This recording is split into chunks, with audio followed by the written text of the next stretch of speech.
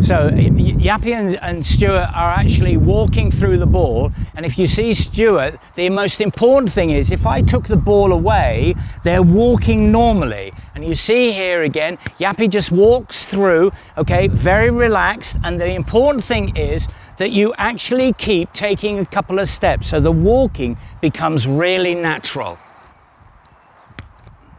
And you try and hit the bottom third of the ball.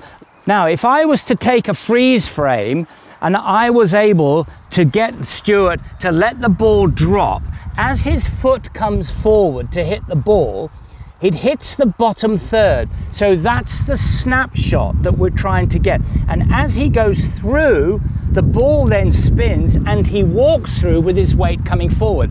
So this time, when you're looking at them kicking, look at the angle of the ball as it drops and try and picture the foot hitting the bottom third of the ball.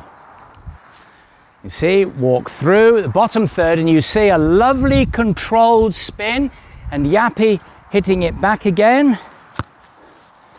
And there's no effort going on here, it's just walking through the ball. And when you get a bit more confident, you can start extending. Now these lads are only kicking 10 yards away, but this part of the practice is a really good warm-up to educate your feet.